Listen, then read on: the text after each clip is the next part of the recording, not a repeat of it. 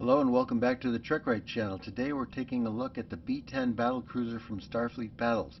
A ship I never liked that much. Powerful ship, but I never liked the engines hanging off the neck.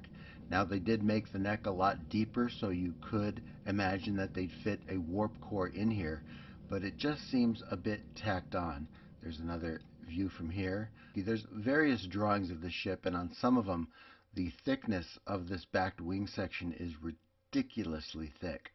And then, of course, the idea behind putting the warp engines there along with an impulse engine was that the neck could separate. And I kind of wondered, would the Klingons ever even do that? I mean, are they trying to escape? Would they have more of a go down with the ship mentality? I don't know.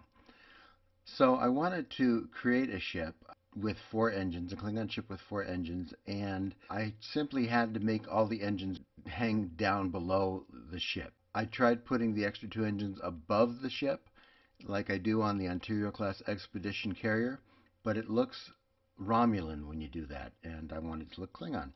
So what I came up with was this ship here, with the engines in the back, where they should be. Or should they? You tell me. Also, make your comments on whether you think the neck separation is something the Klingons would even do.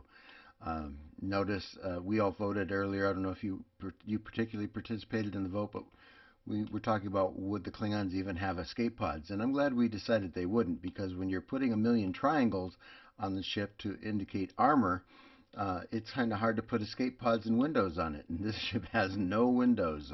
You're just working hard if you're on this baby.